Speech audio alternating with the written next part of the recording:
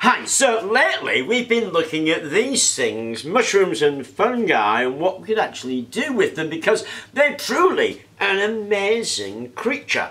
I say creature because they're more closely related to animals than they are plants, but of course they're owned far more by themselves. But they have astonishing properties. One of them, we've been looking at the mycelium and how they've been used to make a glue to hold together structures of an amazing diversity. And of course somebody mentioned, what about using them for energy storage? Well, of course you can use them for energy storage. I mean, what can't you use these things for is becoming the question, isn't it? So I thought I would do something on energy storage and using mushrooms to create an energy storage device. Because what we're going to create is a supercapacitor, and the routine for this is pretty much always the same. You find whatever material it is you want, this time it's the mushroom, and carbonize it, because we need a carbon structure. The carbonization process is always the same routine, it's not that different. We're going to carbonize these at 700 degrees centigrade for an hour. That should turn them into a carbon. Then we're going to activate them, then we're going to make a supercapacitor out of them. Now, in order to carbonize these without burning them away, what we need to do is put them in a protective environment. Now, normally you find the protective environment to be argon gas. That's a bit difficult to arrange in a small home lab, so all I do with them is find a container, something that'll cope with 700-800 degrees centigrade. This will actually go up to 1000 degrees centigrade. Steel works just as well. Drop your material in your container, and what I've got here is an awful load of activated carbon, and all you do is cover them with activated carbon. There we go. We have created our protective environment. Now we need to put it into a kiln. This is the homemade kiln I made about 2 years ago, something like that. I put that mushrooms in there, turned it on to 700 degrees centigrade and just let it ramp itself up.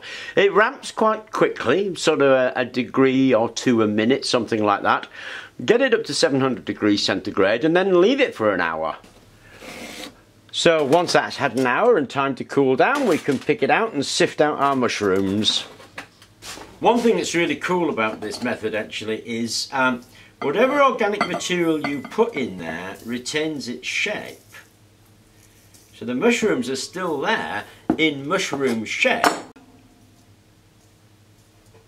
They've just shrunk a bit because they've lost the water, and there's a mushroom. So out of 250 grams of the raw mushrooms, we get 5 grams of carbonized mushrooms because mostly they're water. Now we want to take our carbonized mushrooms and grind them up into a very fine powder, and of course we can do that in a kitchen blender. We've got 250 grams of mushroom, we've got 5 grams of mushroom carbon, so the yield isn't great. Now we could activate this using potassium hydroxide, so you do something like a 4:1 weight ratio. So we've got 5 grams here over the carbon, and we'd add 20 grams of potassium hydroxide, heated at 700 degrees centigrade for an hour, and it would activate it. However, we'd only get about 20% yield. So we'd get 250 grams of that, 5 grams of that, and 1 gram of the activated carbon, which is not a huge amount when you think about it. But I'm going to make this into a supercapacitor paste anyway without the activation process. We'll see what we get. Now, in order to make it into a supercapacitor paste, all I really need to do is make it liquid and add a binder. And the binder I'm going to use is an acrylic binder. It's just an art binder. Usually, you add about 10% of the binder. So I'm going to add somewhere between 10 and 20% of this by weight. So half a gram, 1 gram of binder, and then make it up into a paste with some DI water. And that is our supercapacitor material. There we go. We've got our pretty paste. Now all I've got to do is put it onto something. I'm going to use a bit of graphite foil, slice off a section, paint some of this on, let it dry, and we will have our supercapacitor. So once it's dry, cut it in half so you've got 2 pieces. Then get a bit of kitchen towel, pop that in between, bit of electrolyte, pop that on top. Says here, if you don't drop it, there we go.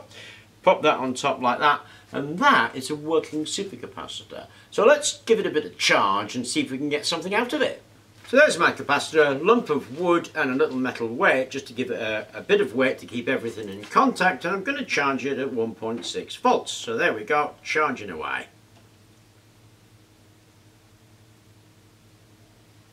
That's actually pretty awesome. Okay, if I disconnect that and connect a battery up to this little motor, we should see that motor spin.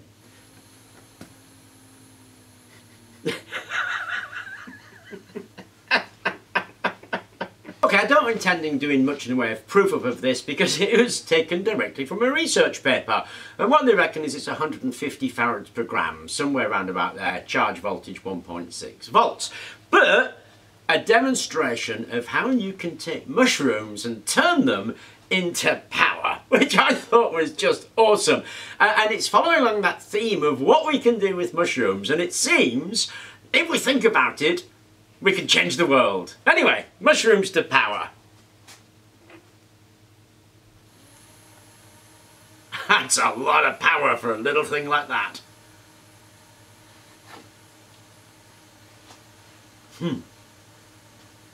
Whoa.